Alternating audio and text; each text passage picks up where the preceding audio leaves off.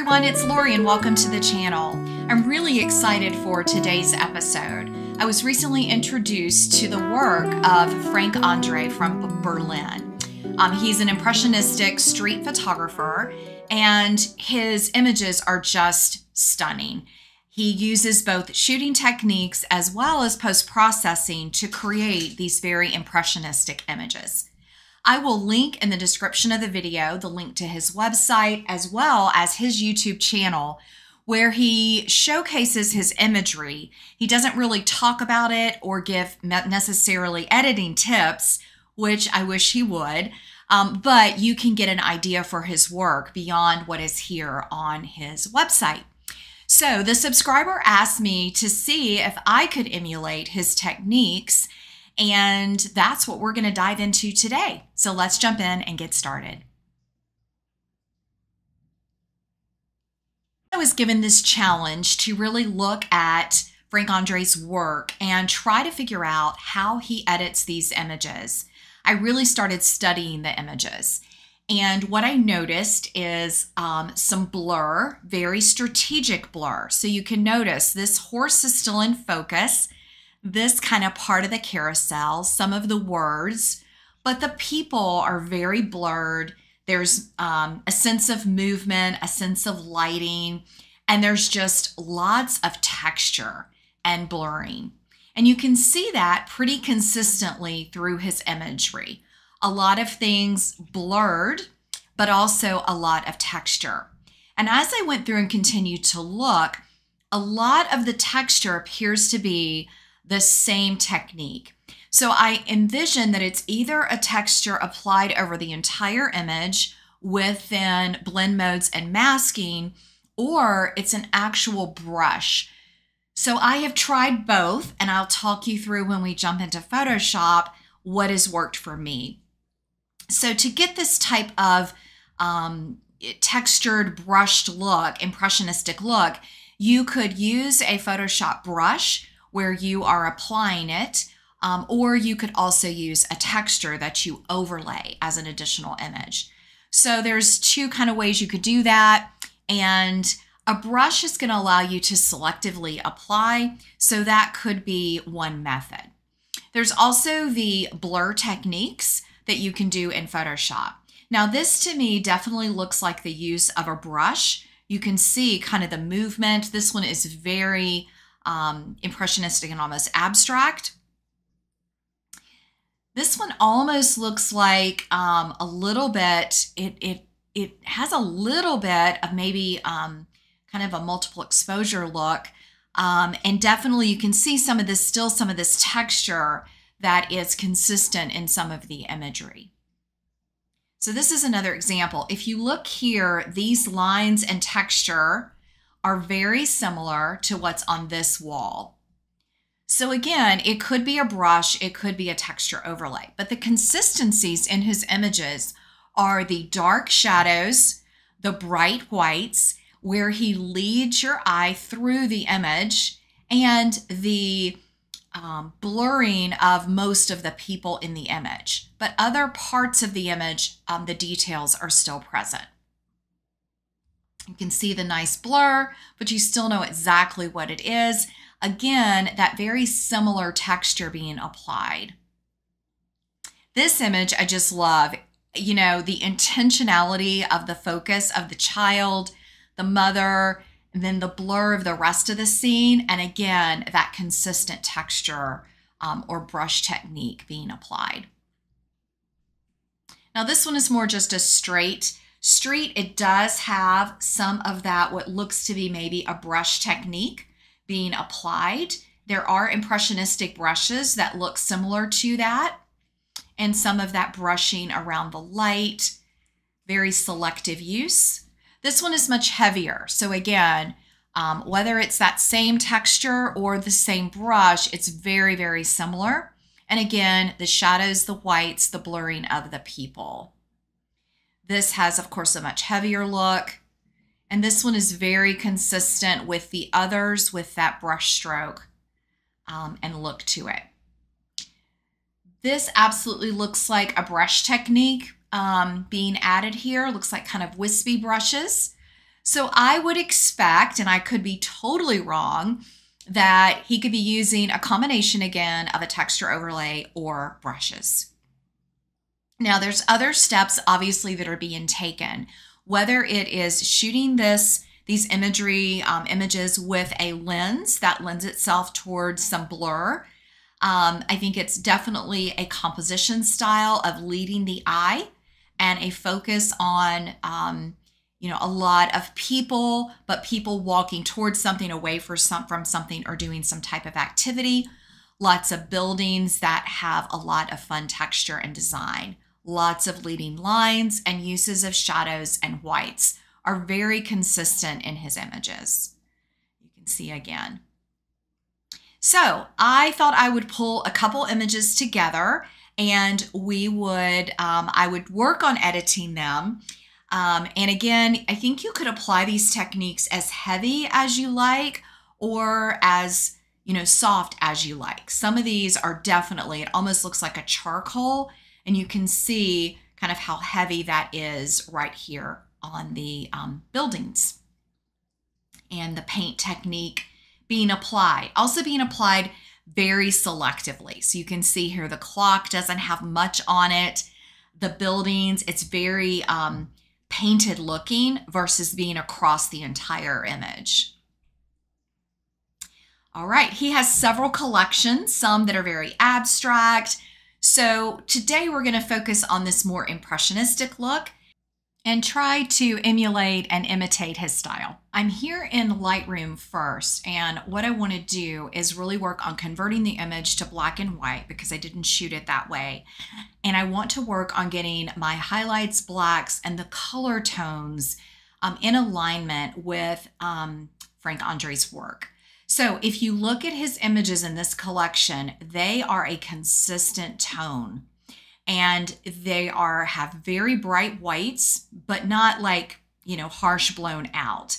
And then they've got some very specific blacks. So you'll notice that in all his work. What you'll also notice is the grays are not like dingy gray. They're very specific, but there's also almost a blue color tone or some type of cool color tone to these. And I'll show you what I mean in just a minute. So the reason I figured this out is I converted my image to black and white, but I noticed as I was scrolling back and forth that my image was very gray tone versus his images. So let's go in, and first thing I'm going to do is just do a black and white conversion.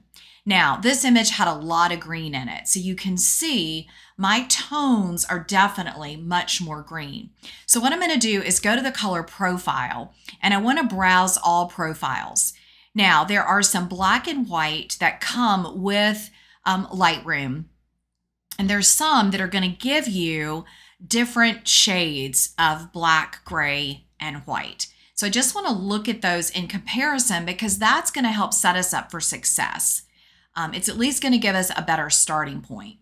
So you can see that one's really gray. I'm looking for more of the kind of darker blacks, the brighter whites. Can also increase the amount.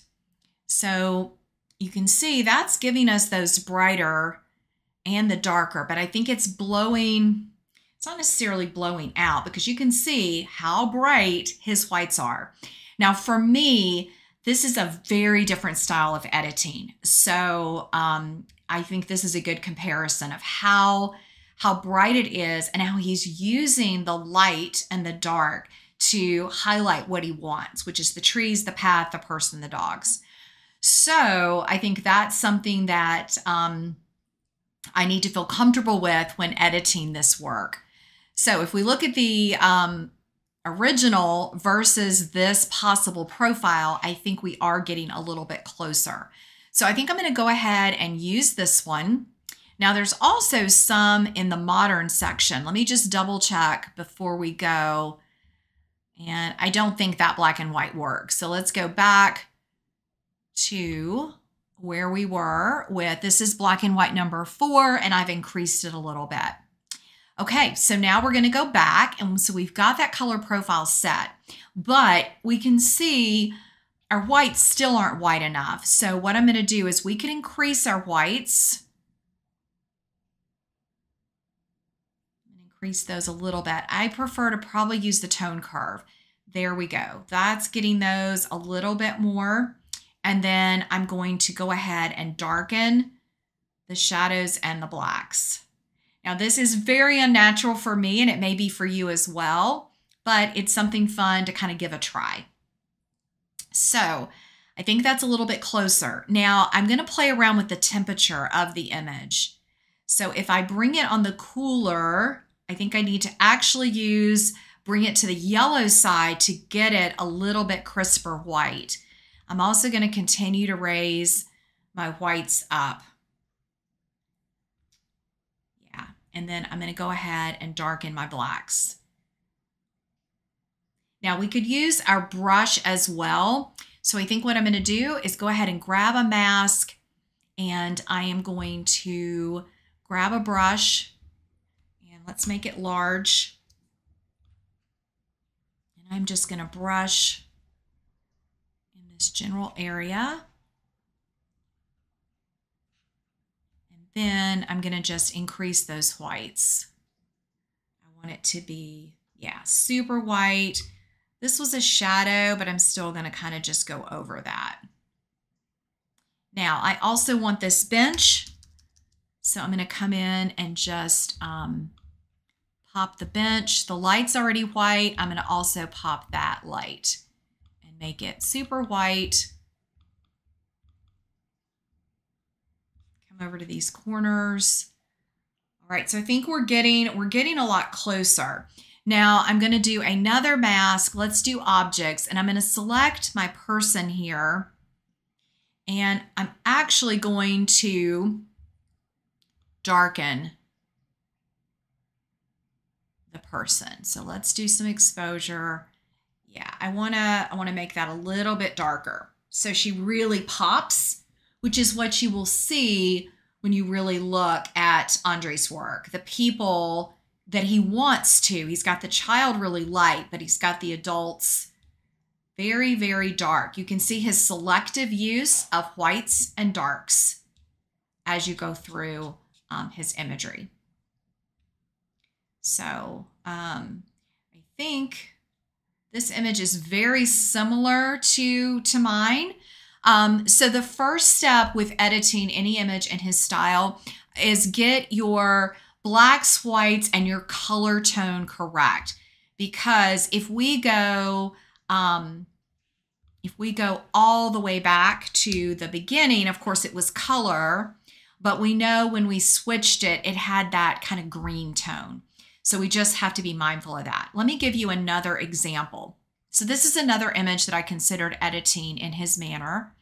And again, if we go to just, let's just go to black and white. Look at the tones. It's got a lot of green.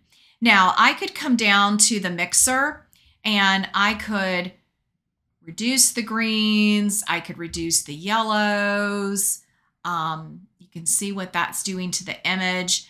But I think it would be better to actually go up to the Browse All Profiles. Let's go to black and white, and let's try some different ones. I'm going to start with that number 4. I don't like it as much. This one could work nice. This one's a little bit harder image to do. Let's maybe choose number 3. I'm going to go back, and now I'm just going to really darken those blacks quite a bit. Our whites are already pretty white, but we can pop those a little bit more.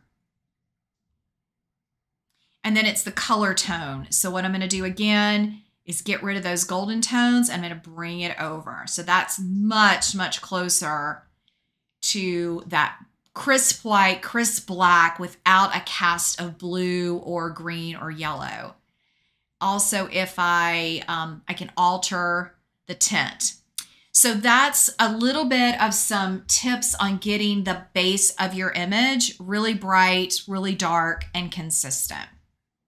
Okay, so what I would do for the next step is I would be taking this into Photoshop. And there we want to add our impressionistic techniques, our textures, the blur, and continue to edit the image. So that will be our second step. Join me over in Photoshop.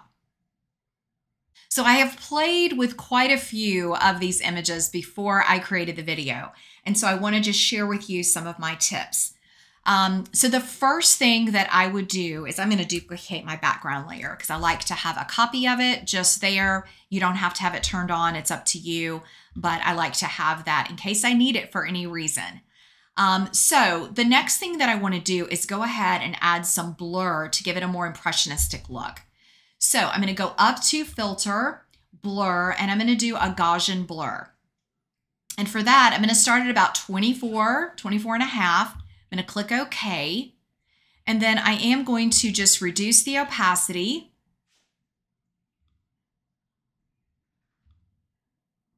Oh, interesting.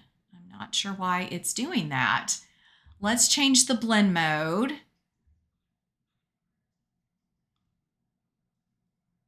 Let's keep on our bottom layer. Maybe that is the issue. I have not had that happen before. Okay, let's keep it on normal.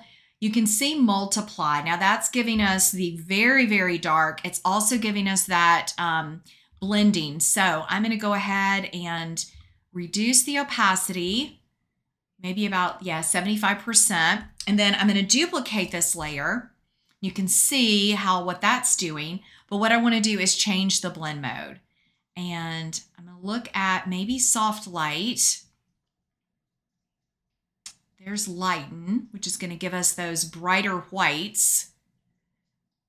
Darken. And maybe just, there's dissolve and normal. Let's just stick with normal. And I'm going to reduce the opacity. So we're getting a little bit more of, this has more almost that chalk blur. But this is kind of getting us started. So what I'm going to do now is a stamped layer, Command, Option, Shift, and the letter E. And I want to try a different blur. So I'm going to do a motion blur. And I'm going to do it upright.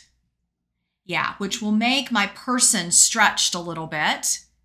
And I've only got it at about 54. I'm going to click OK. And I just want to show you how, let me turn that off. There's my person, and there she is now. So it's definitely giving us that blur, and I'm going to bring down the opacity just till I feel comfortable with it. Maybe about 70%. Could come down. Yeah, I think about 70 is going to do it. So let's again turn it off and on. It's just giving that additional blur. Now I don't want it on my bench, so I'm going to add a mask, and I've got a brush and it's on black, and I'm just going to come in and move that off the bench. I'm going to move it off the lights. I really don't want those blurred very much.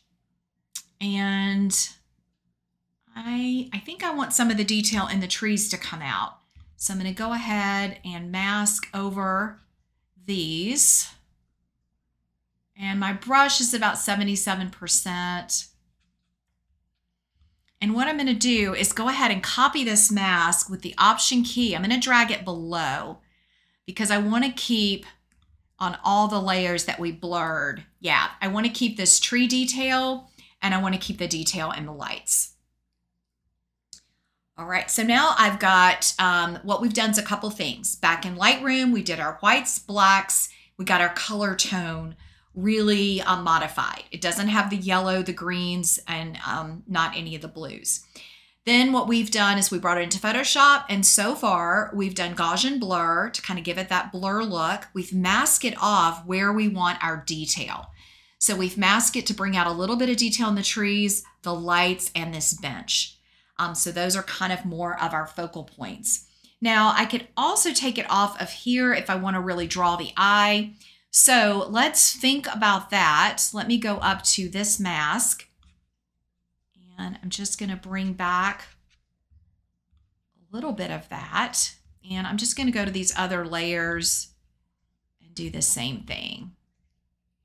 Because again, part of his technique is drawing your eye down into the image. So yeah, let's bring back just a little bit of that as we go.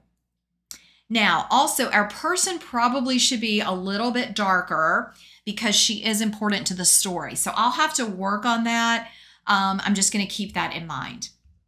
Now, the next step is to add the texture. And you can see, if we looked at, you can see the details of the texture.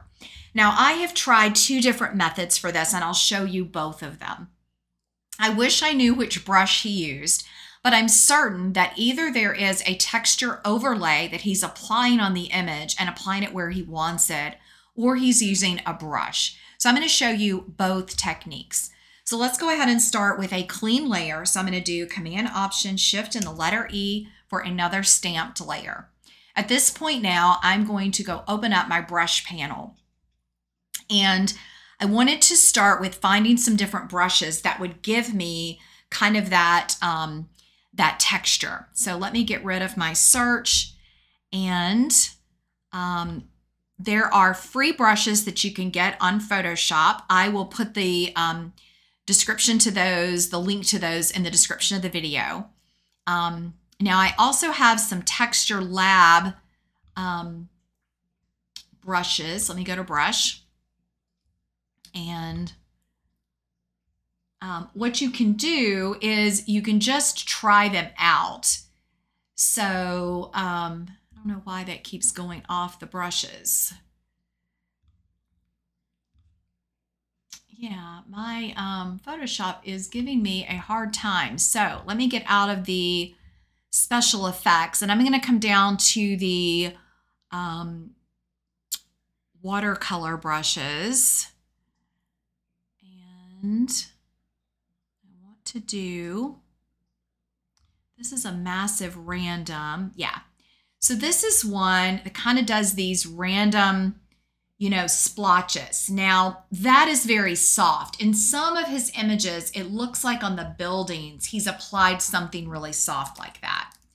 But on these pathways, it definitely looks like more just kind of a texture's been applied. Something that makes this look a little bit rougher, almost kind of like a gravel. So I've been looking for something that would do that. I think I need to go find a texture. Now this one isn't bad. So that is another one of the watercolor ones. But I am going to go down and keep looking. This is the salt one. And this one, that's really soft as well. All right, and then I wanted to go down, there's splatter brushes, and then there's these impressionistic brushes. So let's go there. And there's a blend one. And I want to make sure my paint, for some reason it switched. I want it on black. And I'm getting the smudge brush again. So that must be a smudge brush. We don't want to use that. Let's go back down to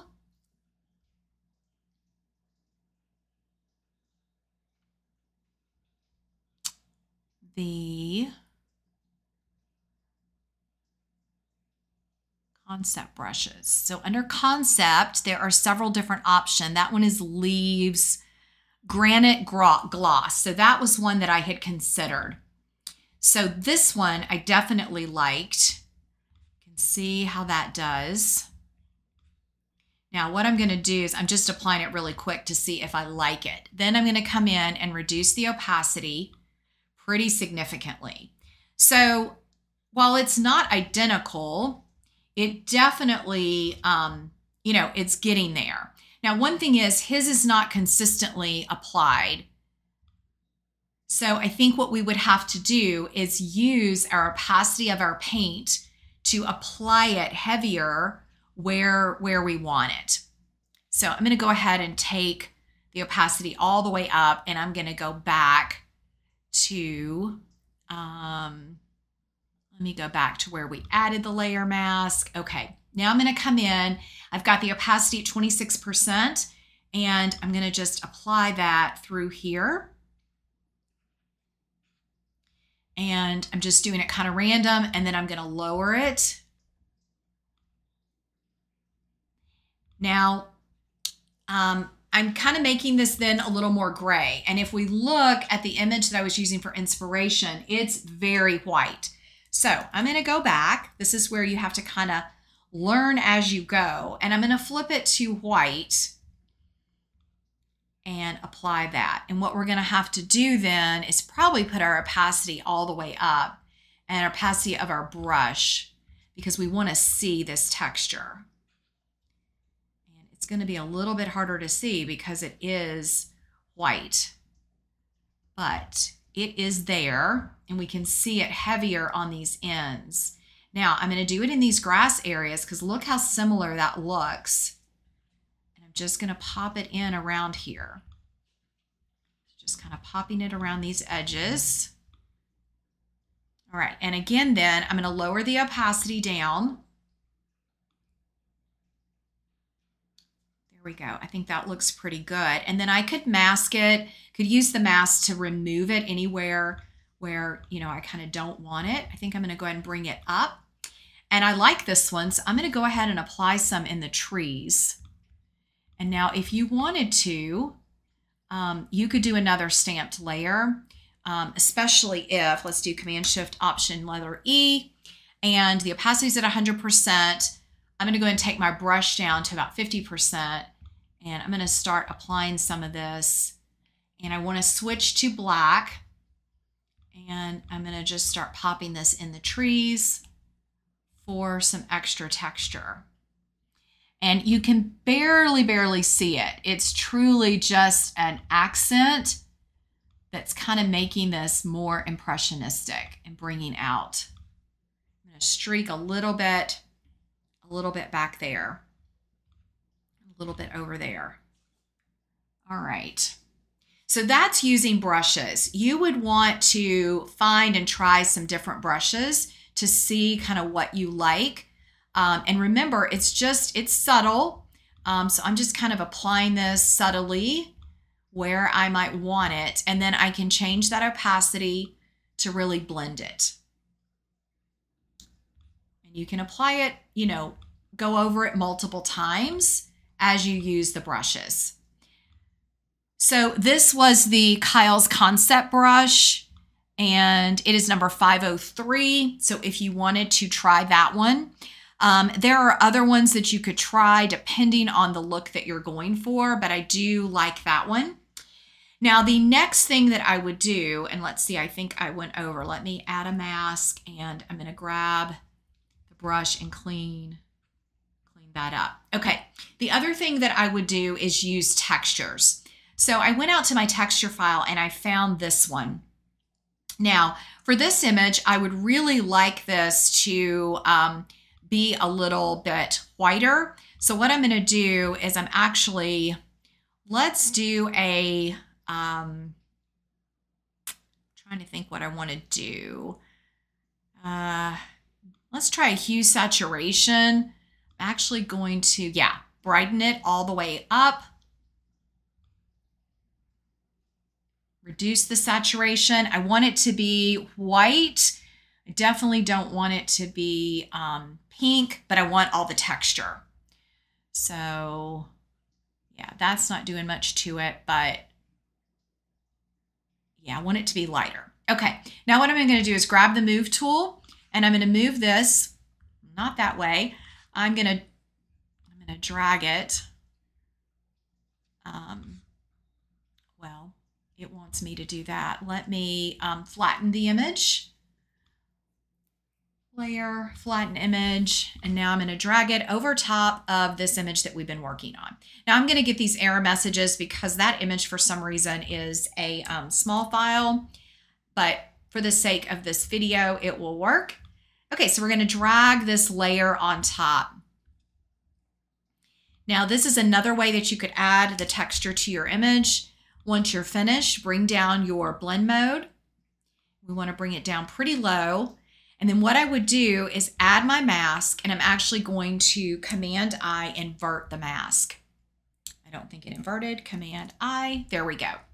Now we can grab our white brush, and I'm going to make sure that I'm on a soft brush. So let me go search. I'm going to do soft and pull back up my soft round brush.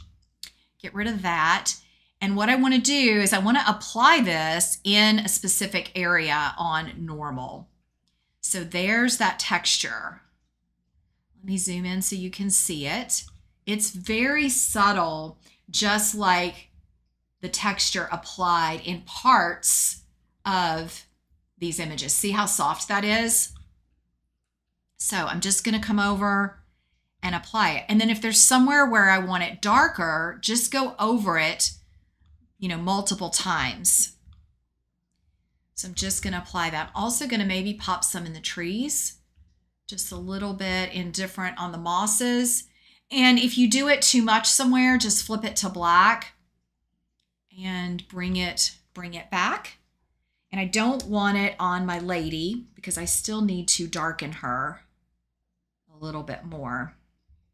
And I don't necessarily want it on my bench, so I'm going to clear that off. Now I can change the opacity. So if I want to bring it up a little bit, I could. Now, if you were adding a texture to a space that was dark, then you could just make your texture file dark. So you could alter the color in your texture file any way you want. I also don't really like all this texture right here. So let me take some of that off. Yeah. Now what I could do is really small, apply it just to the moss. And that could be really fun. Just kind of streaking those, which is something that he did. So I'm going to take my opacity of my brush down. And if you remember on some of his images, he kind of has where the lights are and where things are, where light should be. He's kind of streaked it. So I'm just going to add a little bit of that for some additional kind of mystery and look in this scene, kind of streaking those like it's got movement. All right, so I'm going to zoom out and see what else I want to do. I'm going to go back to kind of my inspiration image, and we can see his whites are still a little brighter than mine at this point. The blacks look pretty good. I do need to darken my subject. So let's go ahead and add a transparent layer. And for ease of use, I am just going to use the burn tool, and I'm going to come over and let's take the, let's make sure we go up to shadows. And I'm going to try to just darken her. Let's take the exposure all the way up. The other would be, I could come down and do a curves, and I'm going to really, really darken. There we go. And then what I'm going to do is just invert this, grab my brush, and I'm going to brush on her, just darkening parts of her a little bit there. I think that stands out a lot more. I may reduce the opacity, just want it a little bit less evident there. And then as a final touch, I could also go back to, I could either do a brightness contrast. We could try that. Let's try brightening just a little bit, maybe a little bit of contrast.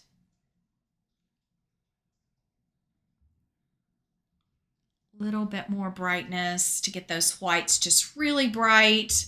You could also do a curves. So you've kind of got a couple options there, but you just want to make sure you've got that final kind of bright look where you want it. I probably would maybe even brighten some of this area.